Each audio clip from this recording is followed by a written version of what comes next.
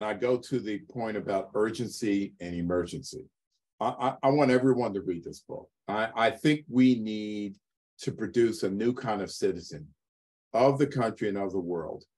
And citizens, people who are more concerned about the we and not just the I. They would rather aspire and work hard to improve the democracy than to just join the aristocracy. Okay, that's the kind of person we need.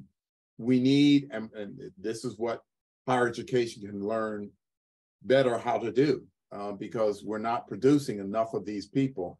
We need to, I lean on these three themes at the end. We need to create, as I said, destination citizens. That's kind of a Du Boisian theme. Then there's a Twain theme.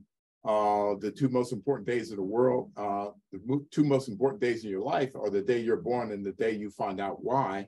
We need second day citizens, people who have had their second day. They are living with passion and they know why they were born.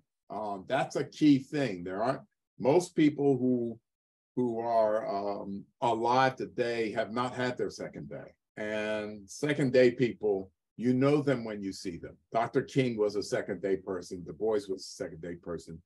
There are people like that. And then, as I said earlier on, we need string shooters. People who can go deep with the modern skills, but bring a more humane mindset and pair it with that skill set and bring about different outcomes for the democracy and for the planet and for all of humanity. So we just need a new future, and we're not going to get there if we keep doing the same things we've been doing. And American higher education, with a big assist from the philanthropic community, can surge and make the kind of difference that I highlight in this book.